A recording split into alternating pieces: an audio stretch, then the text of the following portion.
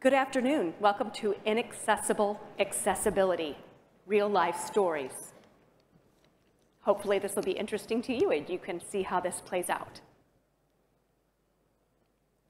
My name is Milad.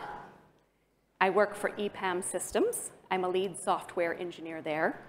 I'm also the co-organizer of the Deaf in Cloud Native community group.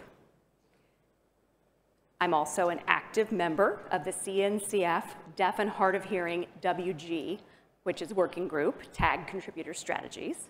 And I have a YouTube channel targeting sign language in tech for the deaf. You can also contact me at any of the methods you see here on the screen. What is the Deaf and Hard of Hearing Working Group?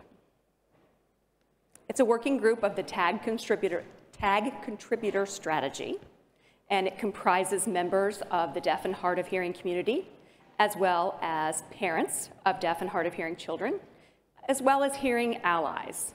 We have a common mission, which is to create pathways for deaf and hard of hearing people into cloud native and open source.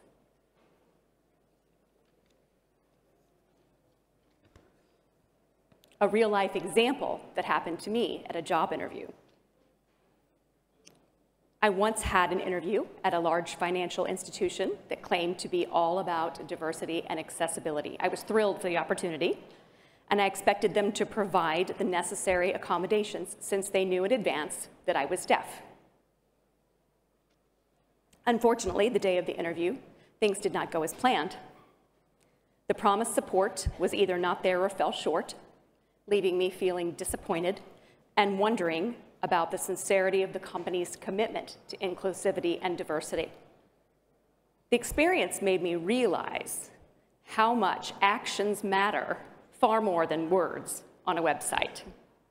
The interview underscored the importance of companies genuinely living up to their stated values, particularly when it comes to creating a workplace that embraces diversity and makes everyone, regardless of background and abilities, feel welcomed and valued.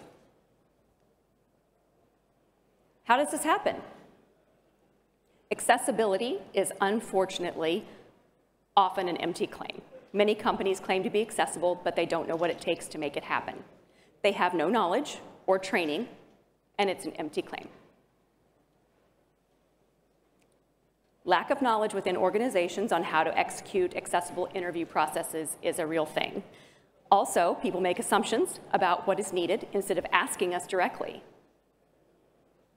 Also, sometimes deaf and hard of hearing people explain what is needed for accessibility ahead of time, yet they don't take it seriously enough to make it happen. So what happens is the result is that we do not feel valued, it blocks our success, and it's very frustrating. What needs to change?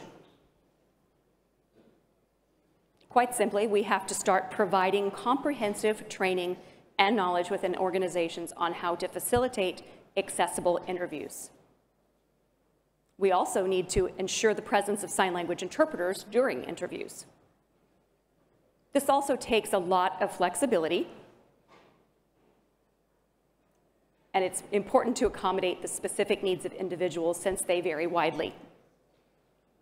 There's also a lot of technology able to be used for communication, like real-time transcription services. And interviews over the telephone tend to be one-way rather than two-way if these things are not utilized.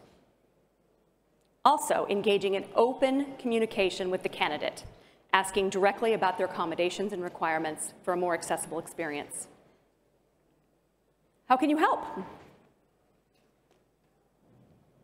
Help educate your network about the great deaf candidates that exist.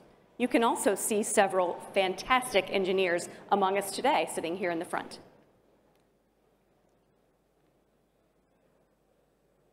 And if you see a situation that accessibility is not being provided, call it out.